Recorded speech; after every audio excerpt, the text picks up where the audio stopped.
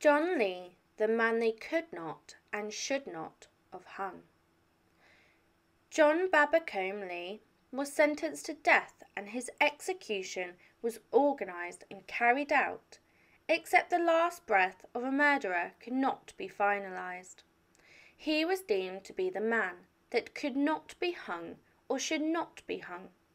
3 times they tried to hang Lee, and 3 times they failed. John was accused of killing a Miss Emma Ann Whitehead. She lived with her servants Jane and Eliza Neck, Elizabeth Harris, the cook, and her half-brother, John Henry George Lee.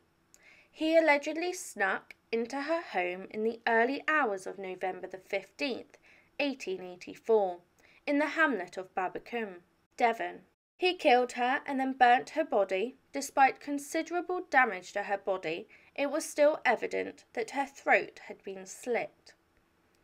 He had left school to join the Navy, but he was deemed unfit to serve, so was forced to quit. Leaving the military led him on a dishevelled and shady past as a thief while working in Torquay as a footman. He went to prison, and upon being released, he went to work at the Glen. He was the only male home at the time of the murder, and he had a cut on his arm that he could not explain. John denied the accusations and claimed to be innocent, but the circumstantial evidence against him was still used to convict him, and he was sentenced to death. He was sentenced to be killed by hanging on the 23rd of February 1885 at Exeter Prison. They tried to hang him on 3 occasions, but each attempt failed, so he was sentenced to penal servitude instead. It is unknown why his execution did not work. The trapdoor did not open despite being tested many times by the executioner. After 3 attempts, the Home Secretary changed his sentence to penal servitude, stating that it would shock the feeling of anyone if a man had twice to pay the pangs of imminent death. After 22 years of service, he was released. Another suspect had been brought into the limelight since John's trial, and that is of a man called Reginald Gwynne Templar, who was a frequent visitor to the Glen and represented Lee in court as his lawyer. John stated that Templar was in the house at the time of the murder. It was this suspect that reached out to John to serve as his solicitor, which was very odd behaviour.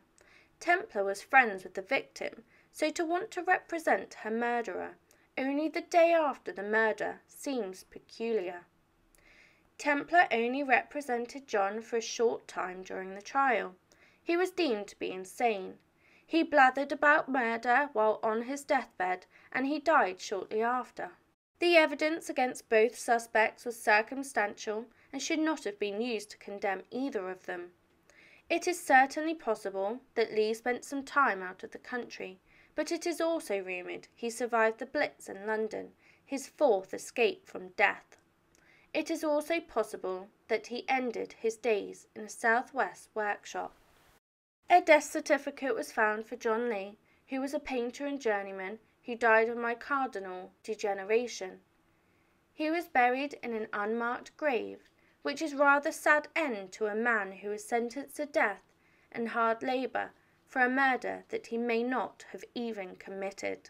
His grave may be unmarked and long forgotten, but the story of John Babbacombe Lee will long live on as the man that they could not hang. Please comment, like and subscribe if you wish for more stories, and leave your suggestions below and I will endeavour to cover them.